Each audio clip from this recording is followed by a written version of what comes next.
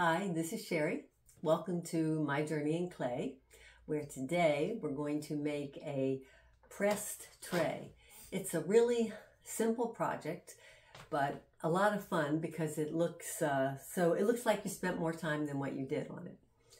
To start off, we're going to have a slab of clay. I have some light colored clay here, and I'm going to rib it to make sure it's smooth. This is about 3/8 of an inch thick. I've already ribbed the other side. The materials that we're going to need are a simple wooden plaque that I got from a hobby store.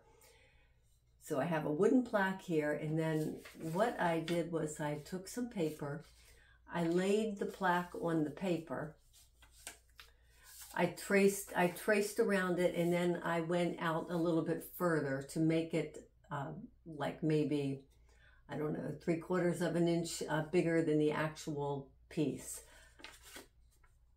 So you can see I traced the plaque and then I cut around it, leaving a pretty good edge there.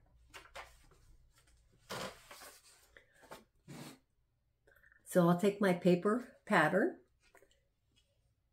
place it on the clay, and cut around it.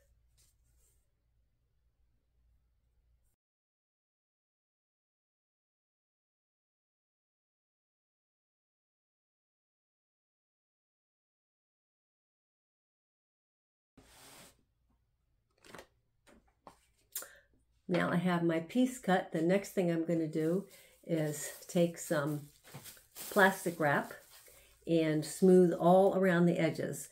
And what I'll do is I'll go around it the first time and just sort of not press too hard, but just press enough to make them a little bit smooth.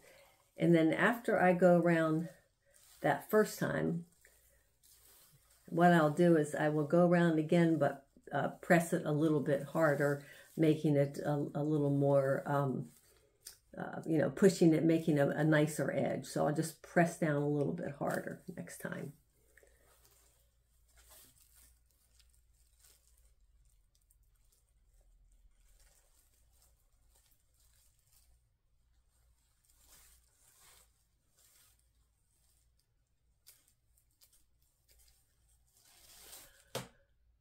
Once I have made that tapered edge on this, I will flip it over.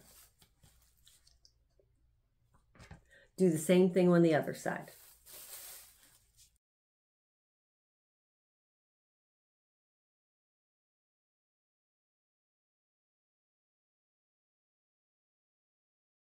I'll flip it over one more time. And then I'll go over this. This is going to be the top. I'm going to go over this one more time to make sure that these edges are nice and tapered.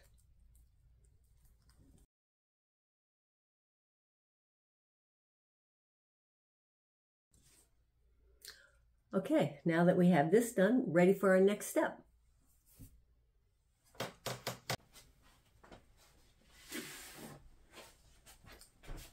Our next step is going to be to put this piece that we've already cut out and tapered and put it onto the foam and then press down with the plaque. So I'm going to carefully take this off,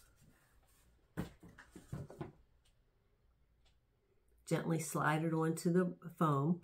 I have a piece of foam here that is a good 2 inches thick. Doesn't have to be quite that thick, but I find it to work the best to have it that thick if I can. So then I'm going to take my plaque and center it on the clay. So now I have it centered on the clay, and then applying even pressure, I'm going to push down and wiggle a little bit.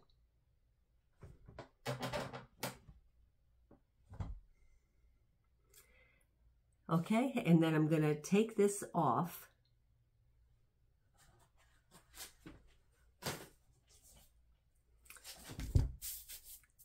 Slide it onto my working board here and just gently wiggle this to remove it.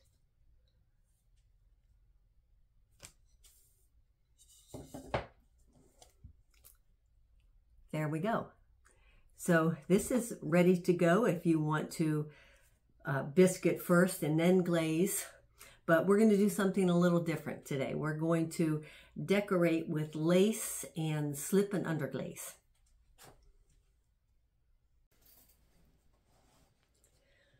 This is a technique that I have tried before that I really kind of enjoy.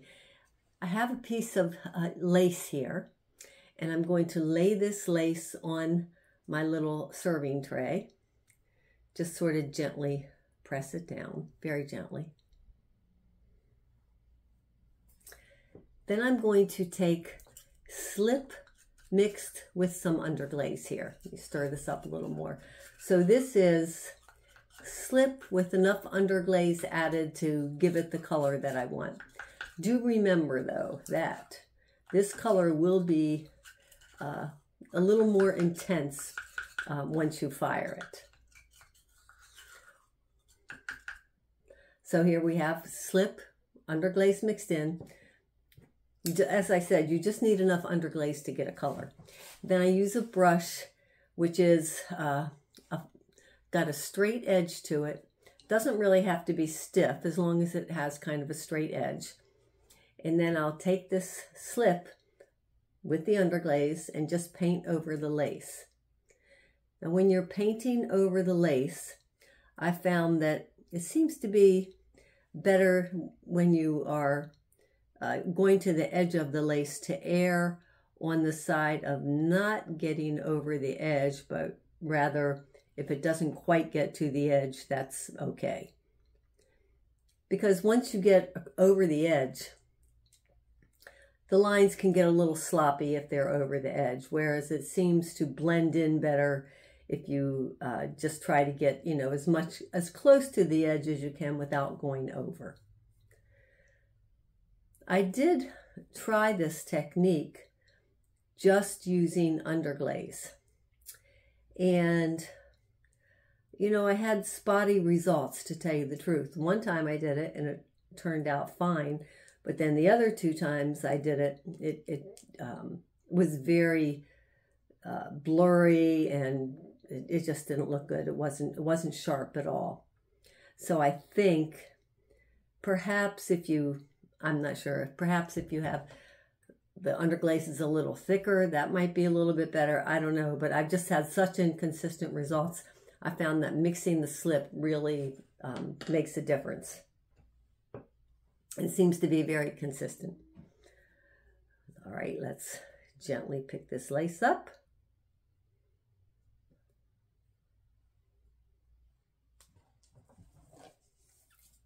And there we have it. And then I will bisque fire this, probably just put a clear over top of it, and that's our finished tray. As I said, you can do all sorts of other glaze combinations or whatever you want to do for these trays. They're just kind of handy. It's a little project that doesn't take much time, and they look really nice. Here are some examples of these little trays that I made earlier using the same technique for this one. And I also added some around the border just for interest. This one is the same technique, although I tried using some different colors to see how that would look. Now you remember I said something about using just underglaze without the slip, and that's what this one was. So if you can see, it's just not nearly as crisp. It's okay, but it's just not as nice. So using the slip really makes a difference. I hope you enjoyed this video. Please let me know in the comments below if you tried this technique. Thanks for watching.